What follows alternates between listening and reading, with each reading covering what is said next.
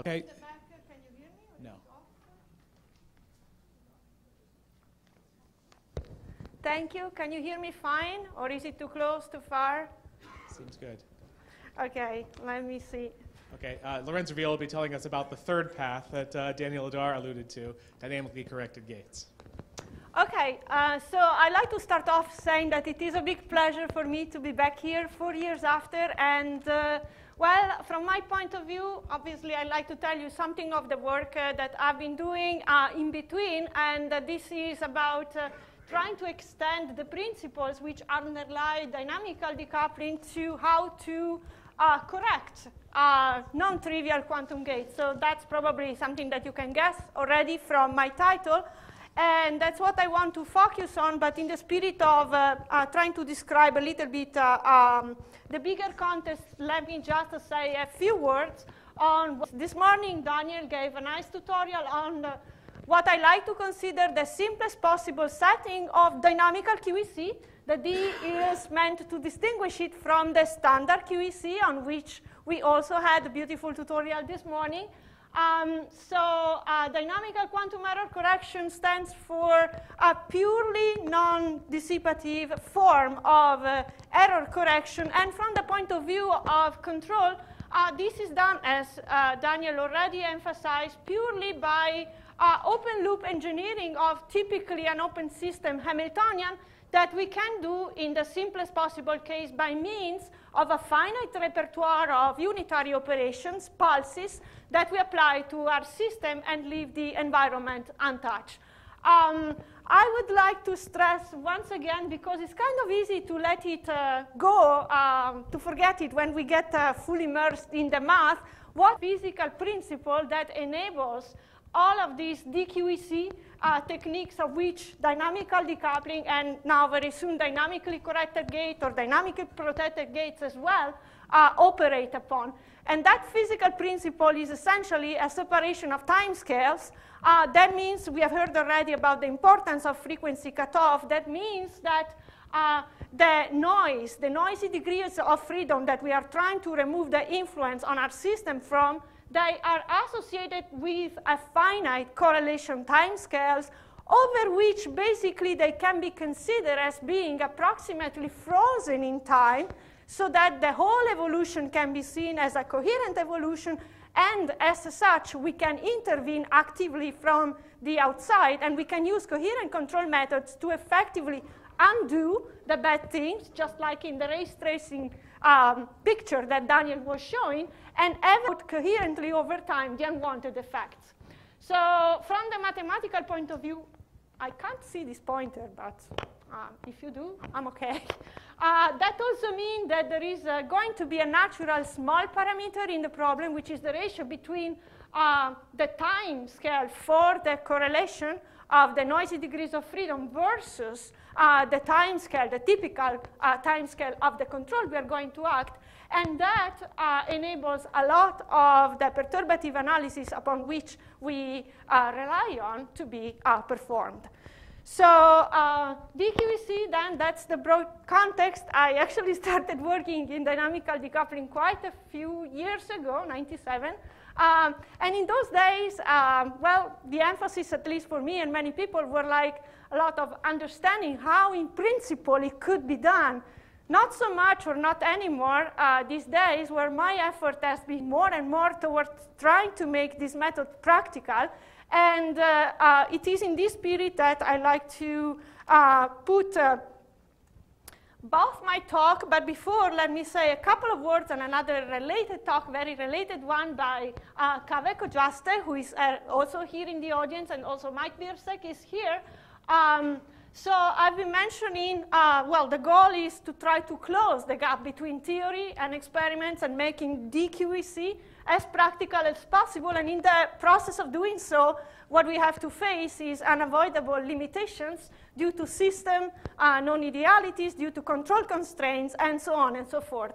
So here is the first set of goals that I've been looking at in terms of how to better address timing and sequencing constraints that are present even in those control scenarios where approximation of having purely instantaneous pulses, which has been referred to as bang-bang approximation, as you know, can still be considered as accurate. So if that, even in the scenarios where that can be true, it is still a fact that pulses cannot be applied infinitely fast, so there is a minimum switching time, there is a finite repetition rate, and then brings along a lot of questions on which we are starting to have answers. So in particular, question is like, what are the ultimate, even in the absence of any kinds of other imperfection, but just in the presence of these fundamental limitations,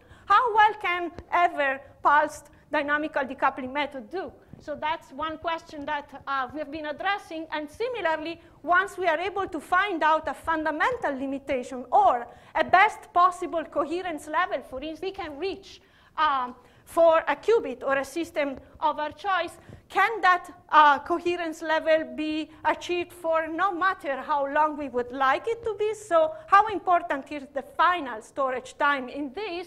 And can we therefore have also arbitrarily good long time storage? Another type of constraint, which actually I have to be very thankful to my collaborator Mike Lirsek for bringing this to our attention, because I think it hasn't been considered sufficiently so far, is that as implementation will scale up, the complexity on sequencing will also become an important consideration, and so we will have to design decoupling sequences and down the line also DQEC schemes in such a way that they will be as compatible as possible with the constraints imposed by digital electronics, clocking, and all of that. So this is not going to be my talk. My talk is going to focus instead mostly on another constraint, which is unavoidably present in practice, because it is true that even though maybe the bang-bang, the instantaneous control approximation can be a relatively good approximation, realistic control amplitudes are never infinite. So real-life control action, they have finite energies. Real-life pulses, they always have a duration.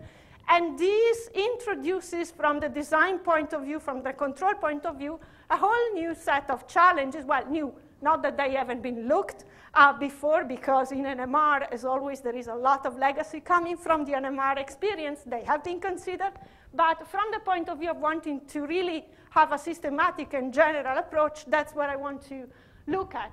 So the issues that comes about when we are looking at bound control inputs is like, we are clearly picking up an error behavior. Decoherence happens also during the execution of a gate. So we have to devise strategies which are not only going to give us a protected or decoupled memory, but also genuinely we have to come up with ways for removing decoherence as it happens in the moment we are processing information.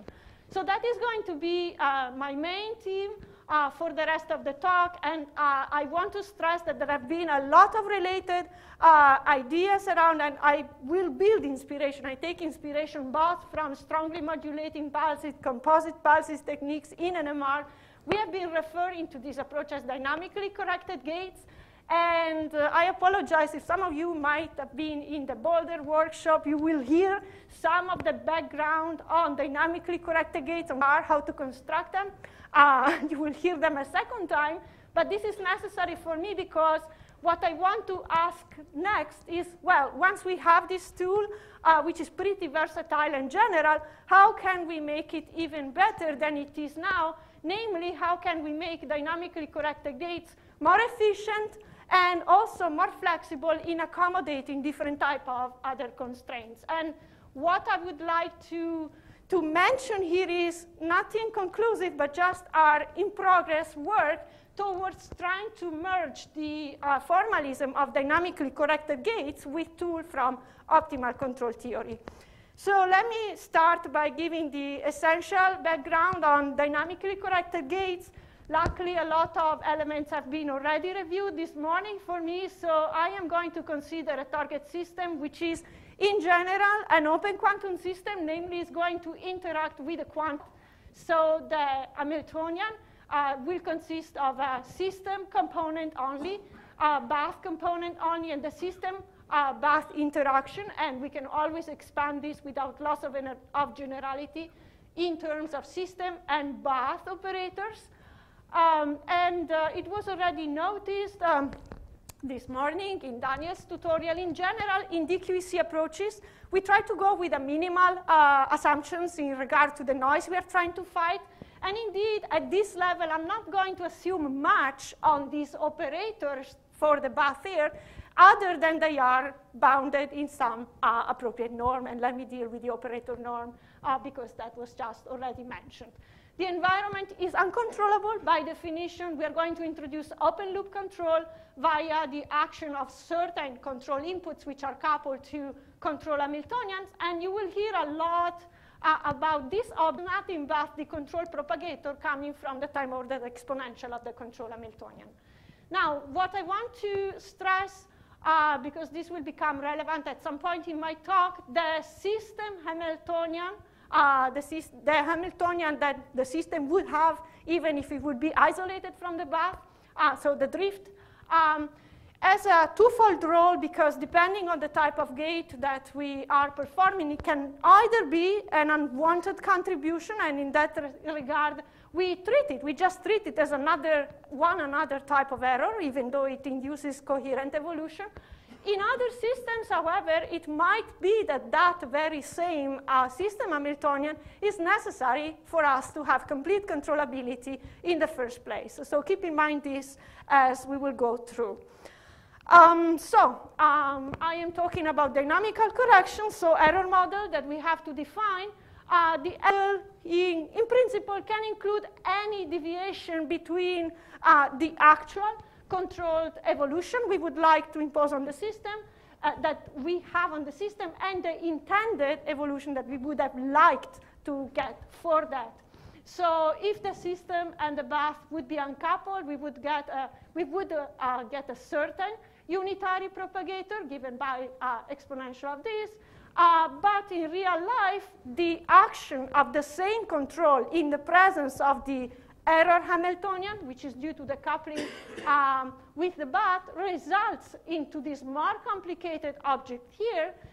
And what is going to become very important, probably the most important element for constructing, or, well, for analyzing what is going to come next, is that no matter how complicated this unitary propagator is, we can always view it as we can always isolate the error component by expressing it in terms of the ideal target gate that we would like to achieve times another unitary operator, which is going to call we are going to call it the error action.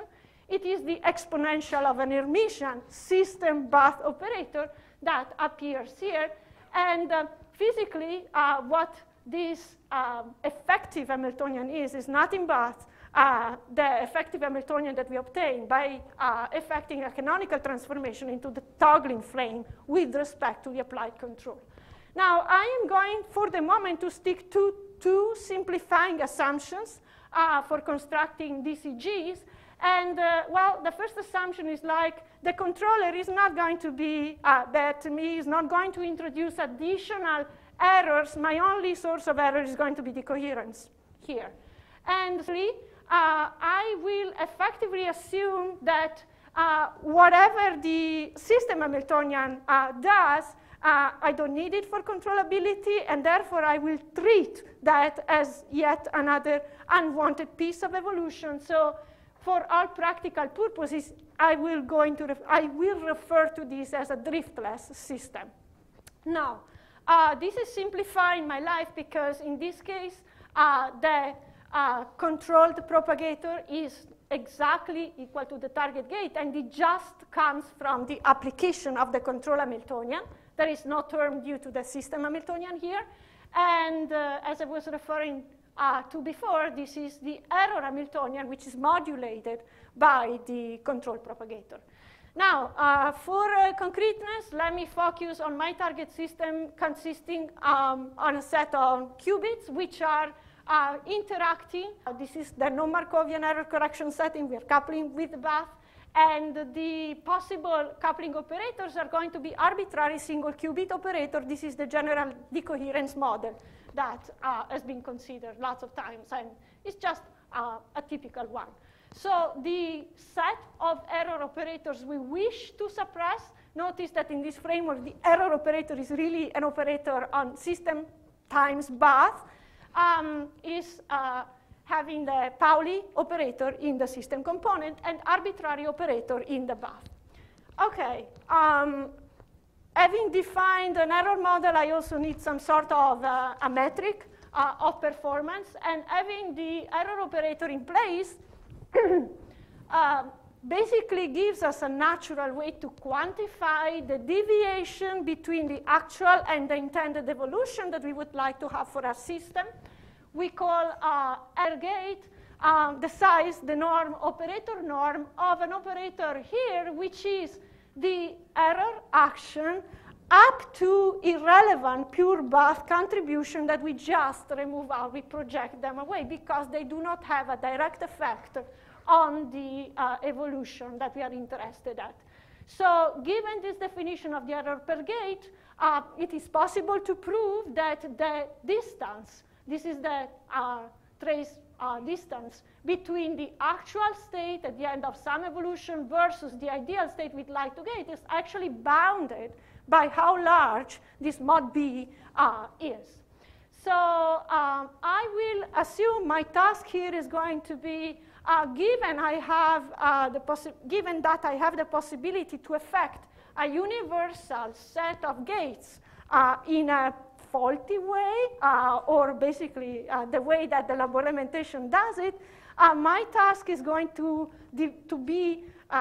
devise a better way to perform them. So let me start having access to a set of single qubit and some entangling two qubit operator. This is just an example. I don't have to stick to those, but it's one that you can keep in mind for concreteness.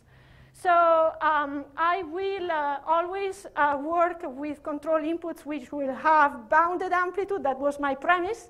So in terms of the control assumptions, there are two relevant ones. The first, as I said, bounded control amplitudes that will never allow delta functions to appear. And what will turn out to be a very important design principle for DCG, I will allow myself the possibility for a given gate to be implemented, let's say, with different speed. And this can be practiced by, for instance, imagining that given a control profile or a shape that we like, rectangular is the simplest one, but we don't have to. In fact, we might want, for practical reason, to have finite rise times and so on and so forth. But the important thing is, like, I assume that we are going to be able to stretch and rescale the amplitude by achieving the same gate that I want, okay?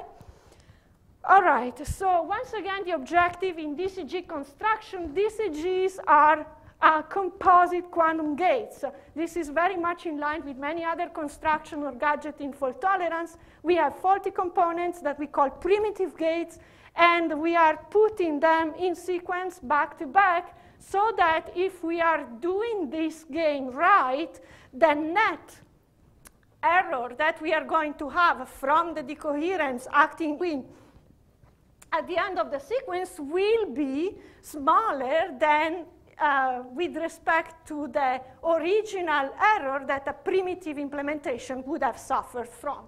So I don't think it's appropriate for me to become very technical here, but the basic idea is like, well, Daniel was telling us about Dyson series, Magnus expansion. These are the same tools that are going to be used in terms of understanding how the given individual blocks with their error per gate, we can cascade these blocks together. We can compute the overall error per gate of the sequence, and assuming appropriate convergence condition for Magnus, we can do estimates, having in mind the intuition that the basic idea that we are going to follow is the fact that the error per gates, as we are cascading faulty blocks, don't add up plainly, otherwise game would be over.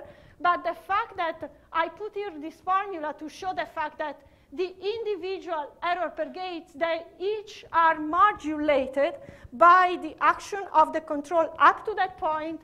And because, presumably, we know what the control does, this is something that we design, our game is to devise that modulation so that we can gain at the end of the day.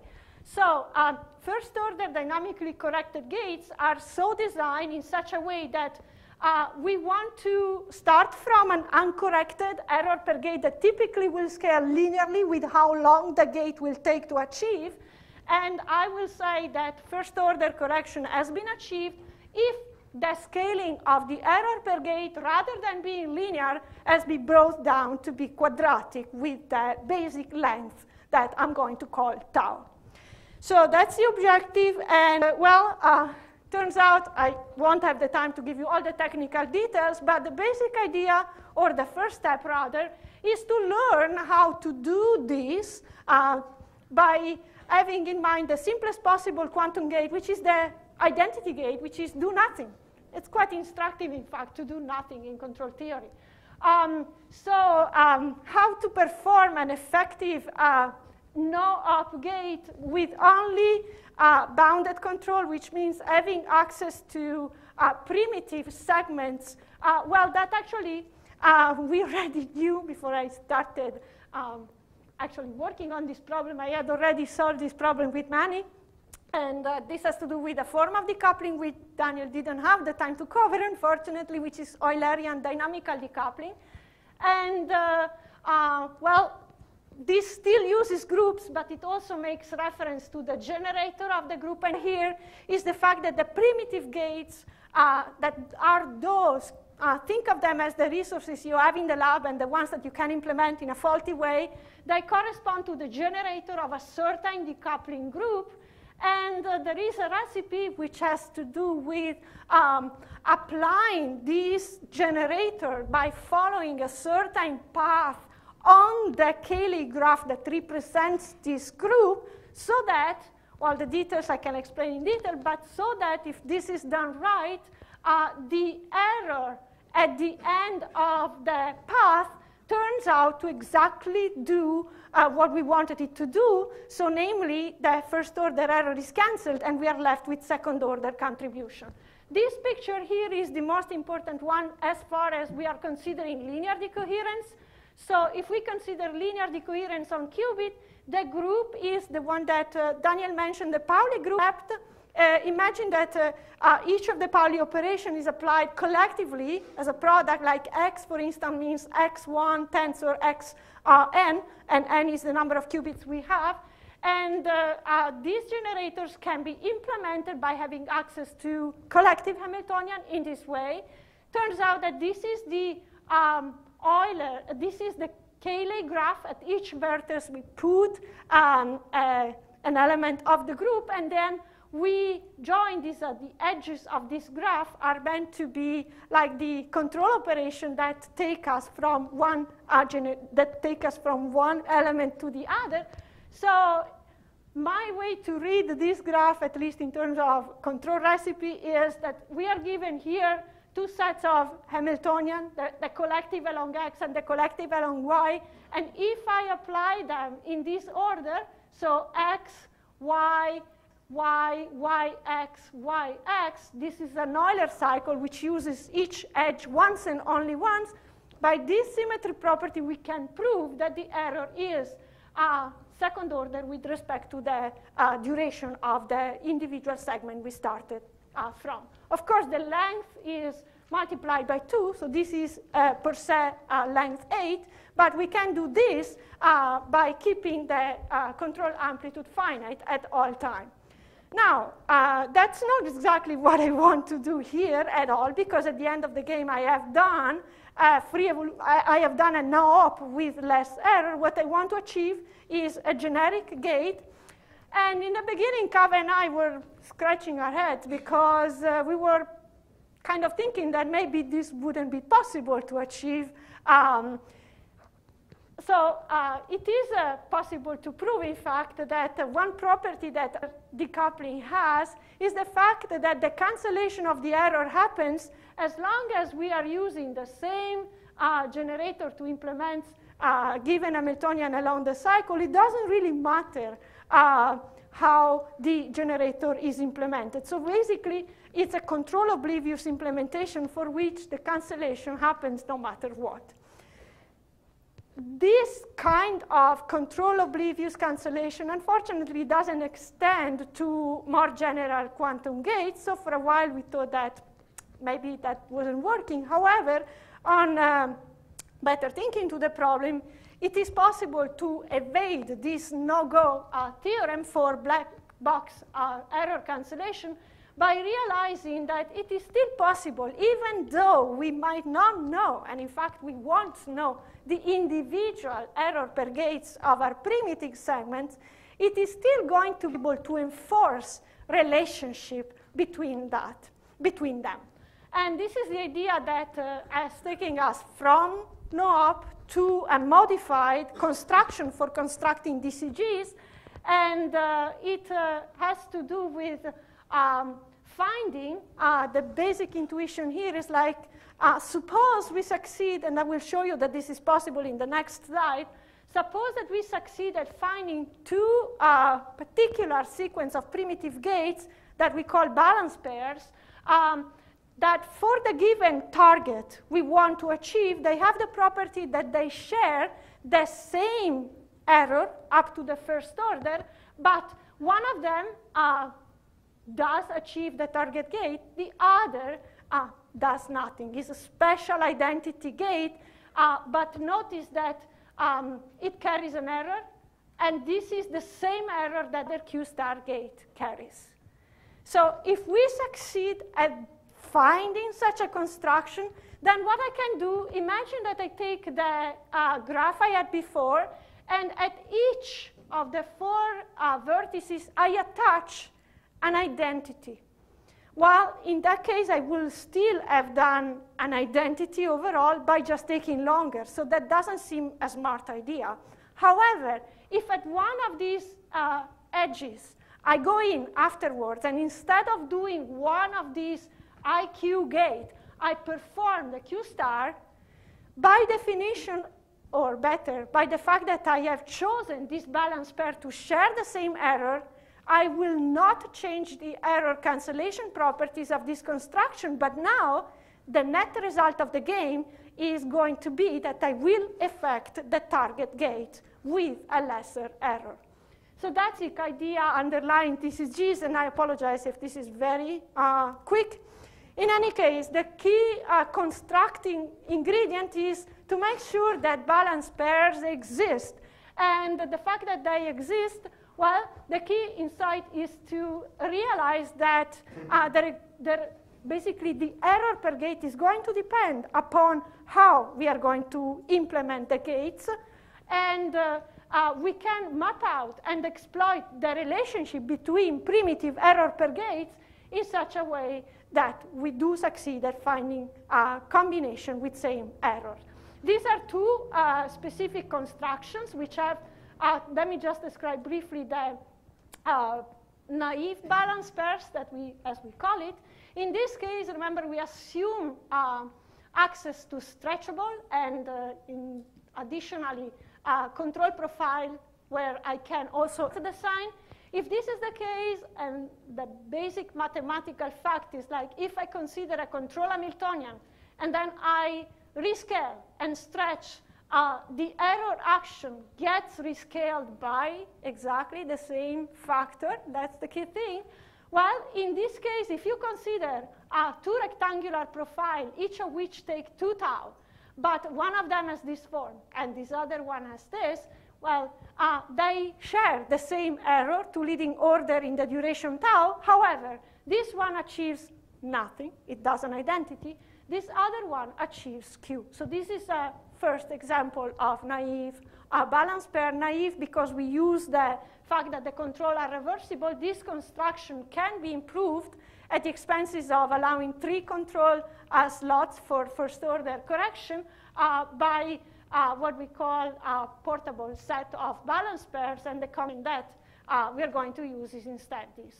So the bottom line is like, if we are willing to make a sequence longer, we can succeed at getting first order corrected gates. And with the general construction of balance pair, the time overhead that we have is 8 was the length of the cycle, and then we have 3 for each times 4, which becomes 20 times tau in the presence of arbitrary linear decoherence. This is the most technical part, and I would just state the results in case you are curious. Well, it is possible to achieve correction beyond the first order, and the technique of concatenation was mentioned already quite a few times. The idea is the same, although there are some technical steps that are involved. But basically, it is possible, and we call concatenated dynamically corrected gates. It is possible to recursively embed low-order DCGs as components for Euler cycles and balance pair, and by following these algorithms, come up with constructions which are able, at least in principle, to arbitrarily suppress the effect of decoherence as we are generating gates. Now, the error bound is a little bit technical to derive, but the message is that after M level of concatenation, as we would like it to be, the overall error of the sequence scales as the basic combination of the norm of the error Hamiltonian times the basic duration m plus 1. And m equals 0 is the physical layer, as we were seeing this morning in some of the tutorial talks. So just like in concatenated DD, also in the action there is an optimal concatenation level, but let me move on. Well, illustration here, this is a single qubit case that we had studied. It's a single qubit coupled to a simple spin bath.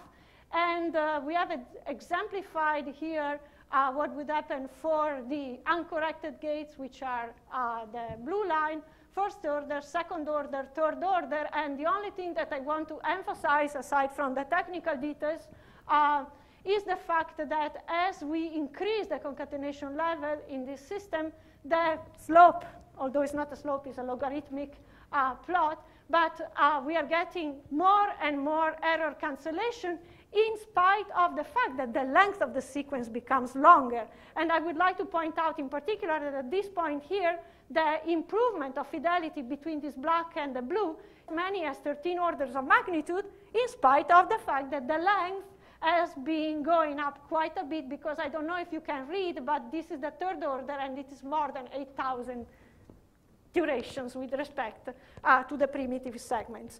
I would also like to emphasize, and this ties in directly with John's previous talk and Mike's comment. I actually had the same comment I wanted to make.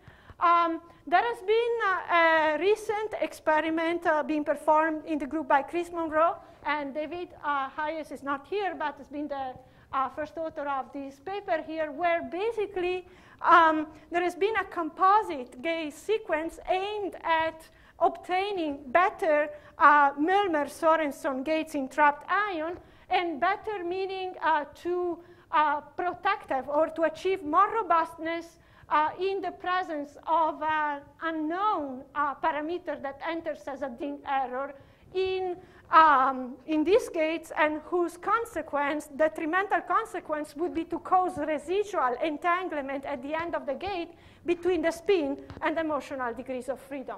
Now, what I want to say, and the details are, well, they didn't do this experiment having the CDCG framework in mind, but it turns out, and the details are in this joint paper up here, that this experimental implementation can be interpreted, in fact, as a step towards implementing CDCGs in the presence of a particularly favorable error model, which has nice properties, nice algebraic properties.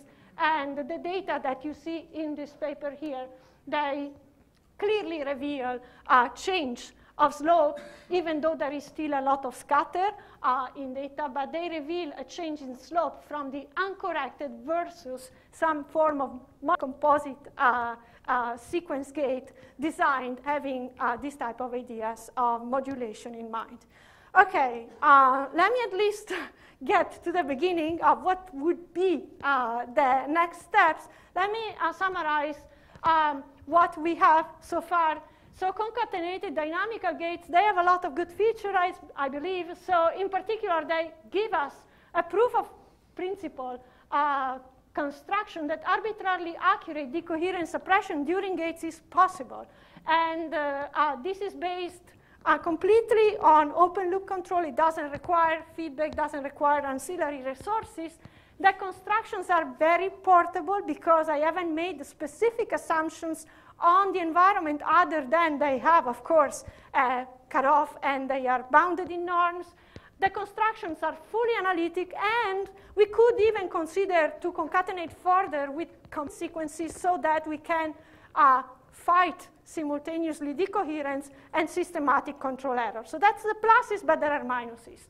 And the minuses is like, for instance, I have forgotten or I have assumed that the system Hamiltonian could be ignored. That was my driftless assumption. Turns out that this is an oversimplification of the problem because in some typical control scenarios, we actually need the system Hamiltonian to synthesize the primitive gates in the first place. So in those situations where the gate synthesis becomes itself complex, the challenge becomes also to construct balanced pairs. So how do we go about it?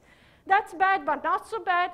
Another bad features, of course, is the fact that I have mentioned concatenation. Concatenation also in this comes with overheads, which can be and typically will be exponential in the sense that even for a single qubit, the length of the sequence grows exponentially with concatenation level, and I haven't shown that to you. But if we were to consider many qubit with an adversarial error model, well, in that case, we would also have, although one could argue the adversarial model is not exactly realistic in many situations, but in that case, we would also have exponential growth with system size. Now, there are ways out that we can try to mitigate these factors, and the starting point for that is to realize that basically what the framework for dynamically corrected gates is a constructive recipe for determining a solution to two targets simultaneously. First of all, we want to be able to control Hamiltonian that generates the desired target gate up to a certain phase, which is irrelevant. So this is a gate synthesis constraint. And secondly, we want to do that depending on which order we want to suppress error. We want to achieve this synthesis while canceling this error up to the desired power.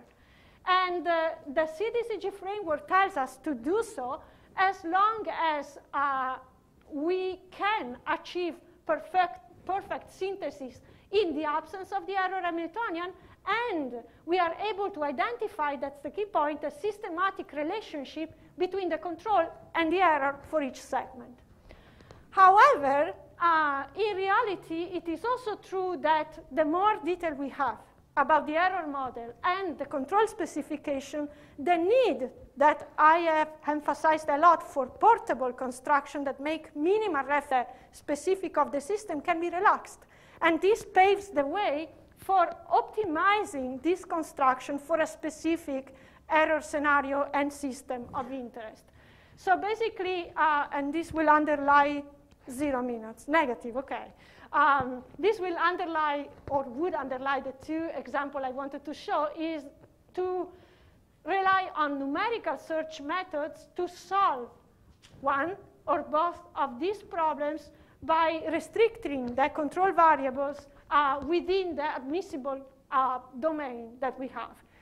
So, well, I would not I don't have, actually, time to tell you the detail, but the two problems for which we have, I would say, encouraging results along this way is, I think the step is like we are trying to tackle these two problems of driftless assumptions in the construction and also improve the efficiency one at a time.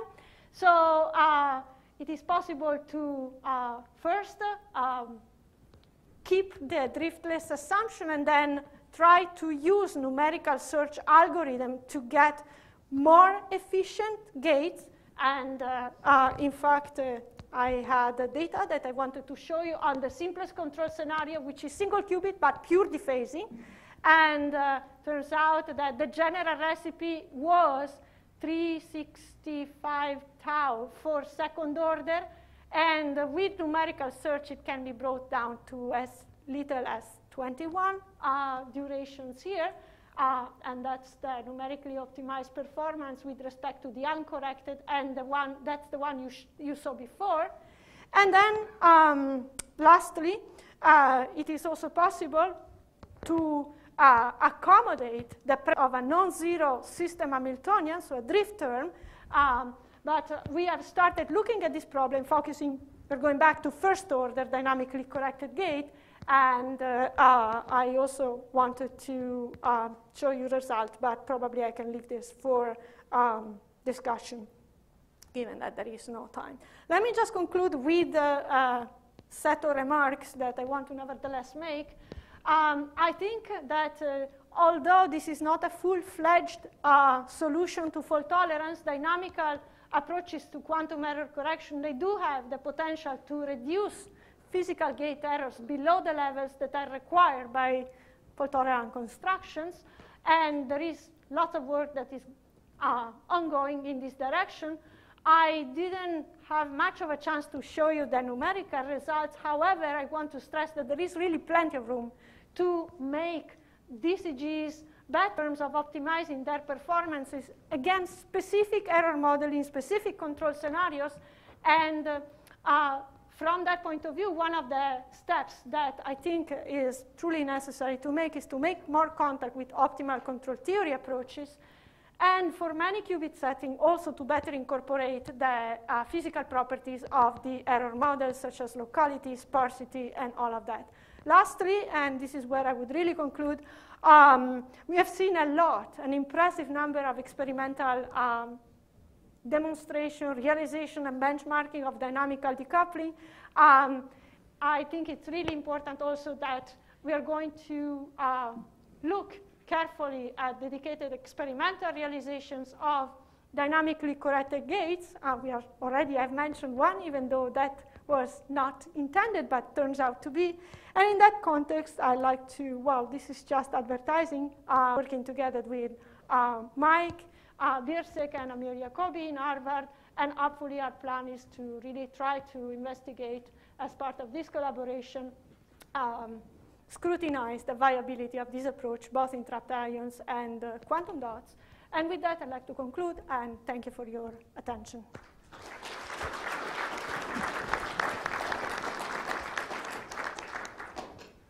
Maybe time for one or at most two questions.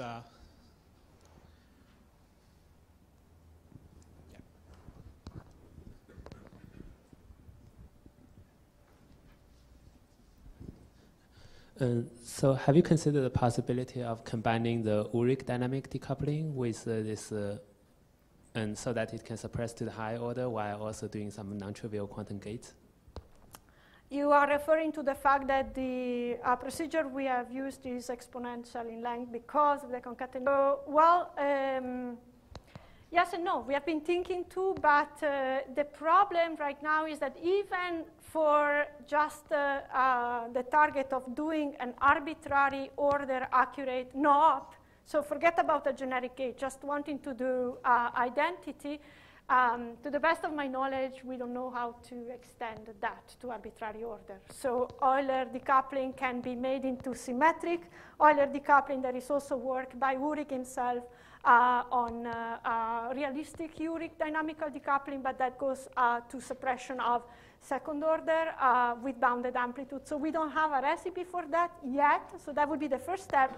And probably, if that can be achieved, the next challenge would be to evade the no-go and come up with good balance pairs, if any. Thank you.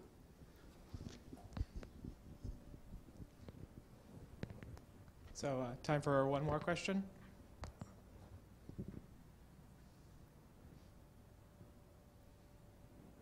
Okay, well, if not, let's thank Lorenza again. Thanks.